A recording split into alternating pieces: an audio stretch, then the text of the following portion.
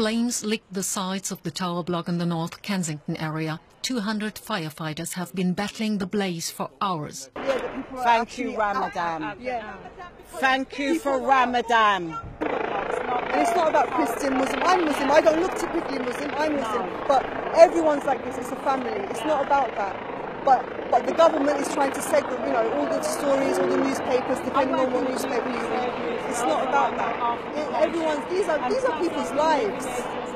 These are families. My children's teacher is missing with her family.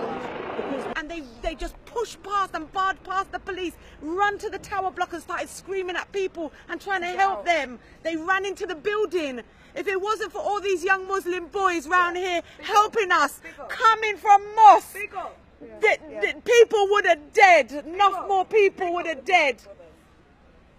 Enough more people. They want to talk about them when they do wrong and all these kind of things. When they're doing bad, when they're doing good, they were the first people with bags of water giving to people, helping people, running and telling people. From other parts of London, from all of London, all of London, all of London, not just from our estate. The whole of Latimer Road, down by Edward Woods, all over came out with water. We don't care what people are.